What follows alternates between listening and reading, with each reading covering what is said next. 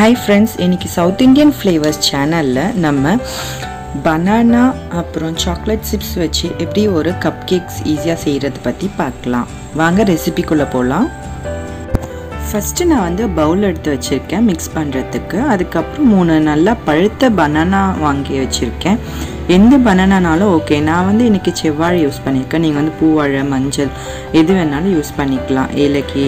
ஆனா ஏலக்கி, பூவாழை சின்ன பழமா போட்டேன்னா ரெண்டு பழமா எடுத்துக்கணும். இது ஒரு பழம்னா அது ரெண்டு பழம் சைஸ்க்கு ஏத்த மாதிரி. நெக்ஸ்ட் வந்து dark compound chocolate chips cut பண்ணி போடுறதுக்காக.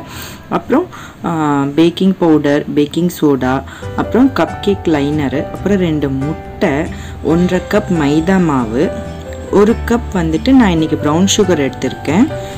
நீங்க சுகர் கூட யூஸ் பண்ணிக்கலாம். அப்புறம் 1/4 கப் ஆயில். ஆயில் வந்து ஃப்ளேவர்லெஸ் ஆயில்ஸ். நான் வந்து சன்ஃப்ளவர் ஆயில் எடுத்திருக்கேன். அப்புறம் வெனிலா எசன்ஸ் ஃப்ளேவருக்காக. மெஷரிங் ஸ்பூன் உங்களுக்கு தேவைப்பட்டுச்சுன்னா சைடில் வச்சுக்கோங்க. உங்களுக்கு வெனிலா எசன்ஸ் வந்துட்டு 1 டேபிள் ஸ்பூன் போட்டால் போதும்.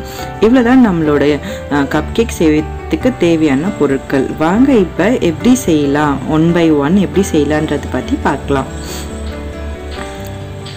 ஃபஸ்ட்டு இந்த பனானாவை நல்லா நான் சின்ன சின்ன பீஸாக கட் பண்ணி வச்சுருக்கேன். இதை கட் பண்ணதை நல்லா ஒரு ஃபோக் வச்சு மேஷ் பண்ணிக்கலாம். நான் விஸ்க் வச்சு மேஷ் பண்ணுறேன். உங்களுக்கு எது கன்வீனியண்ட்டாக இருக்கோ அதை வச்சு நல்லா வந்து மேஷ் பண்ணிக்கோங்க. நல்லா ஒரு திக் கன்சிஸ்டன்சி வர அளவுக்கு நல்லா அதை பனானாவை நல்லா மேஷ் பண்ணிக்கோங்க. நல்லா பழுத்த பனானாவாக இருந்துச்சுன்னா உங்களுக்கு சீக்கிரமாக ஆகிடும். பாருங்கள், இப்போ நான் மேஷ் பண்ணிட்டேன். இப்போ வந்துட்டு இந்த பனானா மிக்ஸ் பண்ணி வச்சுருக்கோம்ல, ஸ்மாஷ் பண்ணி, இதில் வந்துட்டு நம்ம ட்ரை இன்க்ரீடியன்ஸ்லாம் போட்டுட்டு மிக்ஸ் பண்ணிக்கலாம்.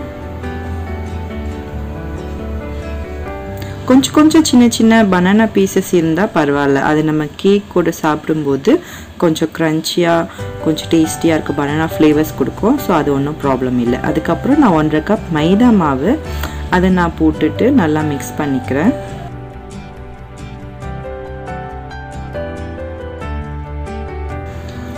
Next 1 cup sugar, brown சுகரையும் add பண்ணிக்கிறேன். உங்களுக்கு பிளைன் சுகர் போட்டாலும் ஓகே, நோ ப்ராப்ளம். இப்போ வந்துட்டு 1/4 கப் ஆயில் ஆட் பண்ணிக்கிறேன். நெக்ஸ்ட்டு நம்மளோட வெட் இன்க்ரீடியன்ஸில் இருக்கிற 2 முட்டை, எக் ரெண்டுத்தையும் அதையும் நான் உடைச்சி ஊற்றிக்கிறேன். இப்போ நம்மளுக்கு எல்லா இன்க்ரீடியன்ஸும் போட்டு மிக்ஸ் பண்ணுறது தான் வேலை. ஸோ இப்போ மற்ற என்ன இன்க்ரீடியன்ஸ் இருக்கோ அது எல்லாமே 1 by 1 ஆட் பண்ண போகிறோம். இப்போது 1/2 ஸ்பூன் வெனிலா எசன்ஸ் ஆட் பண்ணிக்கிறேன். இது வந்து நம்ம கப் கேக்குக்கு நல்ல ஒரு ஃப்ளேவர் கொடுக்கும்.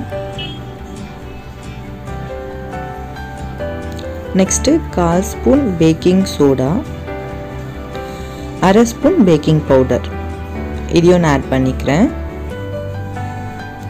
இப்போது இது எல்லாத்தையுமே நல்லா மிக்ஸ் ஆகிற அளவுக்கு நான் நல்லா மிக்ஸ் பண்ணிக்கிறேன்.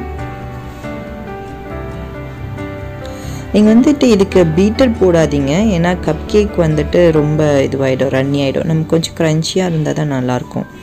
ஸோ நான் இந்த டார்க் காம்பவுண்ட் சாக்லேட் எடுத்து வச்சுருக்கேன்ல, ஸோ இதை வந்துட்டு சாக்லேட் சிப்ஸாக யூஸ் பண்ணது கட் பண்ணிக்கிறேன்.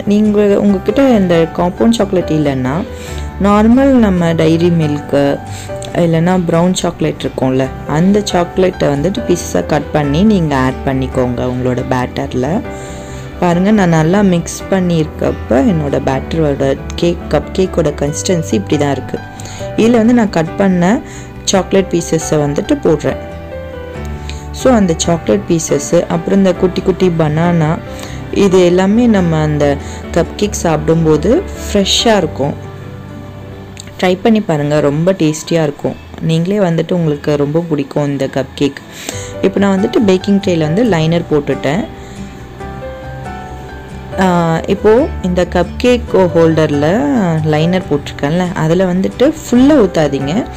முக்கால்வாசி அளவுக்கு மட்டும் ரெடி பண்ண பேட்டரை வச்சுட்டு இதை வந்து பேக் பண்ணி எடுக்கலாம் ஒரு 15 மினிட்ஸ் 180 டிகிரி செல்சியஸில். இப்போது நம்மளோட கப் கேக் வந்துட்டு ரொம்ப எம்மியாக ரெடி ஆகிடுச்சு. பாருங்கள், அந்த டெக்ஸ்சரு, நம்ம மேலே கொஞ்சம் சாக்லேட் சிப்ஸ் போட்டிருக்கோம், அப்புறம் வால்நட்ஸும் போட்டிருக்கோம். ஸோ அது நல்லா பேக் ஆகி வந்திருக்கு. நீங்களும் ட்ரை பண்ணி பாருங்கள்.